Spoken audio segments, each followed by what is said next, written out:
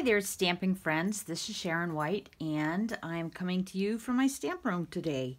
I wanted to share something with you that I just discovered. I was at the Dollar Tree last night and found these little mini canvases. I think they're 4x6. There were 3 of them in a package for $1. And I was like, bring those home and play with them and see what I can make. So this one is the 3rd one. I've already done 2, and I'll show you those in a minute. But this one I actually coated with a layer of white craft paint, and then I dried it with my heat tool. And you can see there's some little black streaks from my paintbrush, but it doesn't matter. It'll be covered up. But let me show you what I've already done today. This was the first one I made. I used my beautiful Stampendous giant jumbo poinsettia, and this one I didn't prep the canvas first. I've never really painted on canvas other than a paint and sip class, and I don't really know what I'm doing. I'm not a watercolor artist. I just like to play with it, but I think this came out beautifully. And actually what I did is emboss this image right onto the canvas with black embossing ink, and then I just painted it with my Gansai Tambies. So that's the first one I made, and isn't that beautiful? I'll try to sell that at the craft show. And then I just finished this one, a little bit different, so it was kind of fun. So I'm going to make a 3rd one and show you how I did it, and I thought I would try it out this time to see if it makes any difference having the background prepped. So bear with me. I'm still going to use my little embossing buddy and powder this up. It seems kind of weird to be stamping on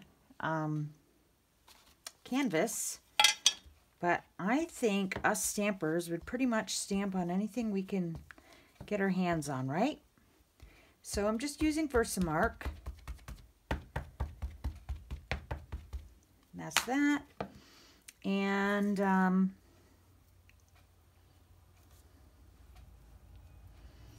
I think I will do this one like this. So I just bore down pretty heavily because of the textured base, to be sure, especially in the center for that center of the flower.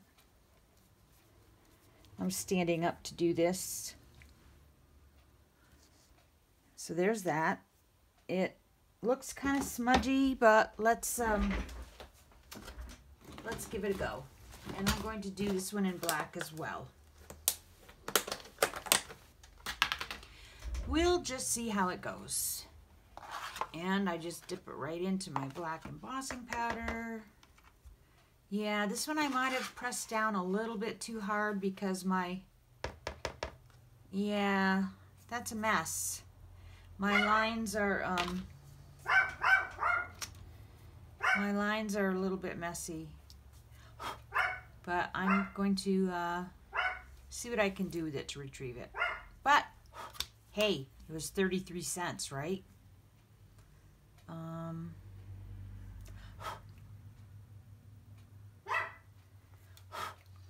As usual, Bear is yipping and yapping in the background. He hears me talking, so he thinks somebody's here, and you know. I'm not gonna mess with it too much.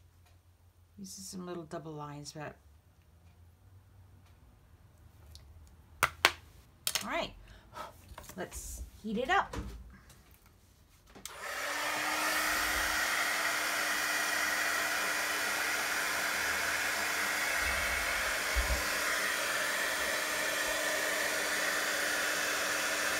Yeah, that's looking kind of bad. Darn it all.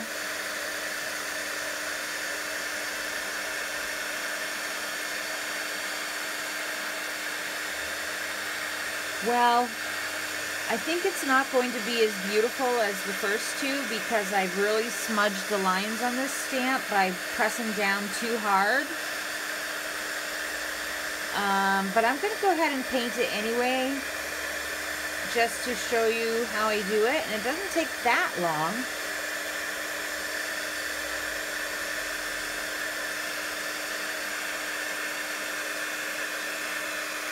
And who knows, maybe it'll turn out to be all right.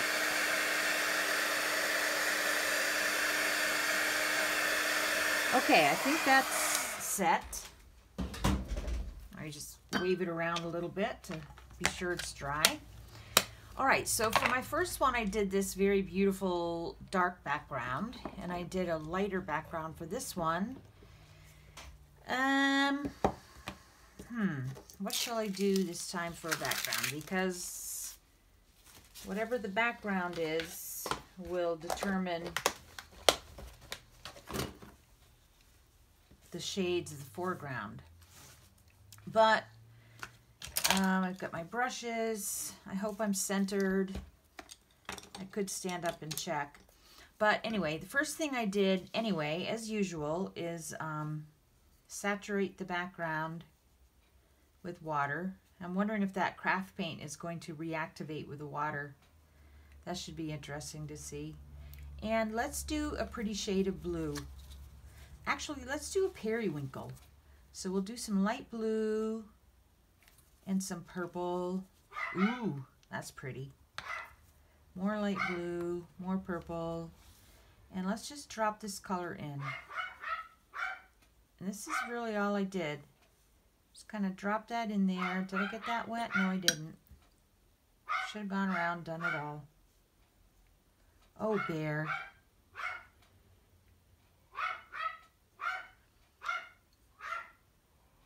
Okay, so I'm kind of putting it a little more heavily in the little inner spaces where there would be some shading. And I'm just going to use water to extend this out. That's a lot of water, I know. But what I'm going to do is use my well-used little baby wipe and just lift some of the water. And actually, it kind of makes a cool texture too. Lift some of the water. So if I'm doing purple background, typically when I do a purple background, I would do some kind of yellows. But there's not yellow poinsettias. So I guess I'll just do red as usual. Maybe I'll do like more pinky.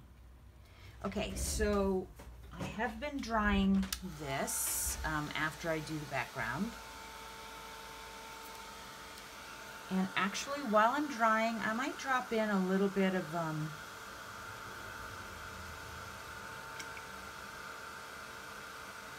little bit darker, kind of blue, just to change it up a little bit. And let it kind of spread out, and I'll add water to let it spread out a little bit more.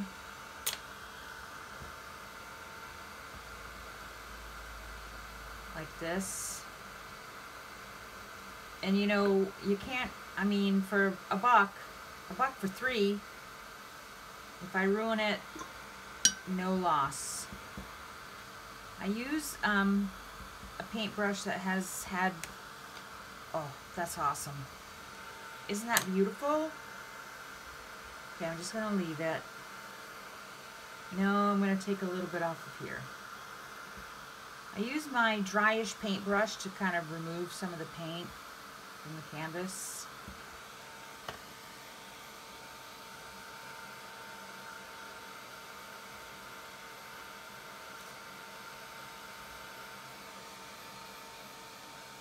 You know what I think I might do too, just for a little added interest? I love purple and yellow together. So I'm going to make a really watery wash of yellow to just kind of touch in there.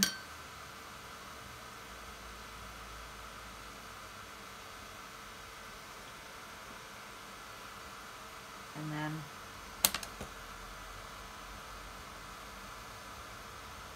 lift it. How cool is that?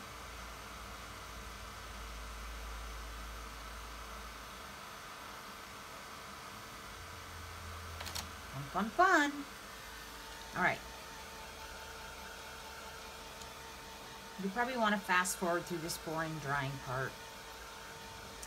I'm still trying to think. I guess still a vivid red poinsettia would be gorgeous. So I'm going to start while I'm drying the background by laying in a lot of water on this largest petal. And I have my dark red. I usually mix it with another color. And I'm just going to lay that in there. Okay. And then I'm going to do this big petal. And I'm going to turn this off because I don't need it running now because I won't be touching that background for a little bit. So I'm just letting the water move the paint. I'm going to put lots of water, do this one over here. Try to do them not right next to each other so that they don't mess up each other. And okay, and like I said, oh, what a mess. I need new paper towels. I will use my brush to pull some of the paint back out, especially away from the tips of the petals. Okay, and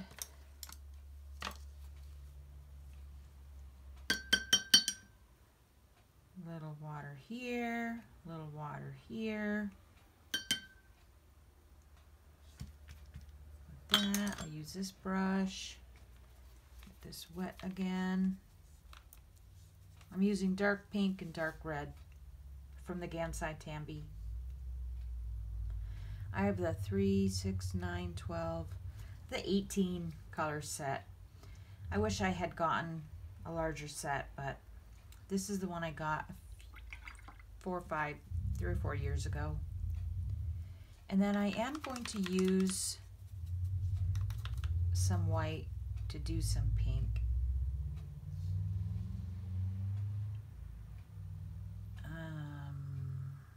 Is that the leaf? Yes, it is.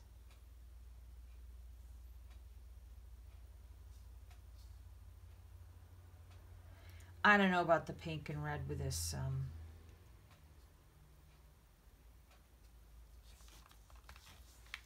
purple background, but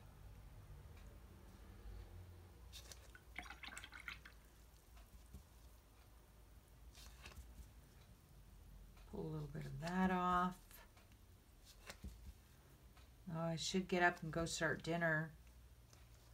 See, it's 5:15. My hubby will be home at 6. We're going to have something fairly simple, so I have time. And even so, he understands.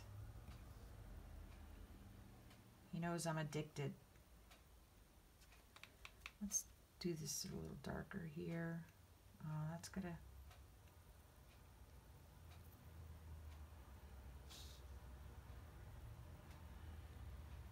A little darker around there, pink there, a little darker under here, a little swipe there, a little darker there and there. That one's too wet to pick that up.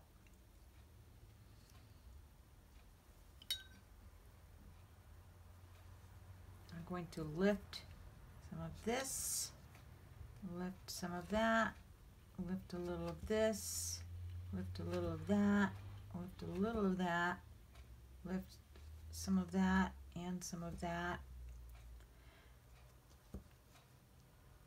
All right, I'm going to give that a shot of air. Yeah, I definitely am not going to be able to sell this one because the image is just too smudgy. And that's okay because I don't love this background with this colored poinsettia. But like I said, I just wanted to show you how I do it. So dry, dry, dry. All right, we're gonna let that bit dry. I'm gonna show you how I do my green. I have 2 little leaves, so I'll get them wet. There's one there, one here. And I have kind of a little bit of a darker green, another little darker green. Whoops, I just dipped in the blue by mistake. And touch of black. Touch of black always darkens it up. That's good. Just put in some dark green. Rinse that off, dry it off, lift, lift, lift, lift. And then I have lots of my mustard, a little bit of different color. I'm going to use some of this black and green and mix it with my dark red for a darker red, kind of purpley. I don't like that. Let's see what orange does to it. A little more red. I'm going to deepen up some of the bases of these, and then I'll smooth it out, kind of adding the darkness to where the shading would be. That's ugly. And then I will use this smaller brush, which I warped with my heat gun today. Just kind of extend it in. More water, more water, more water, lift, lift, lift, lift, lift. All right, I'm going to dry that again. Well, you get the idea. A little bit of a blob, we'll lift that up.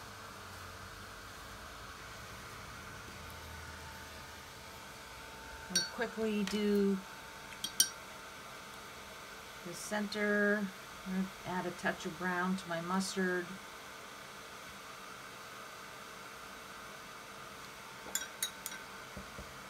And then a little bit of yellow, which doesn't really show up yet.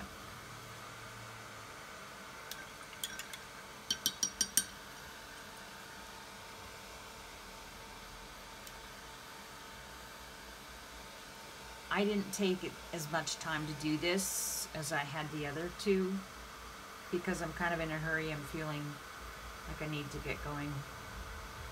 But you get the idea, and I think that I'm going to have fun seeing if these things move at all at the craft show, which is on Thanksgiving weekend.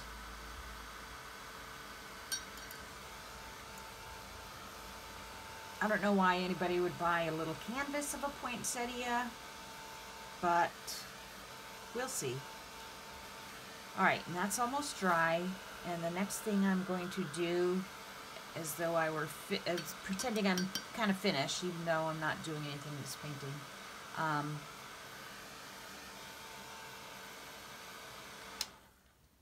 Add some black spatters.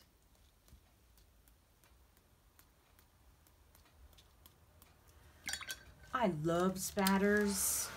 If you know me, you know I love spatters. And of course I have to add white.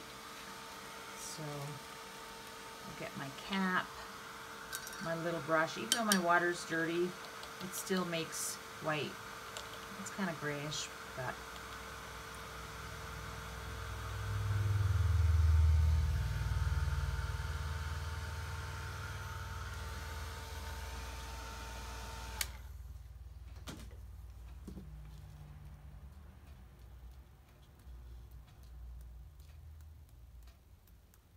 there.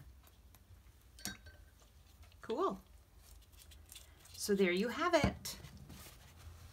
That was a speed demo on how I paint my poinsettias. Thanks for watching. There's that one.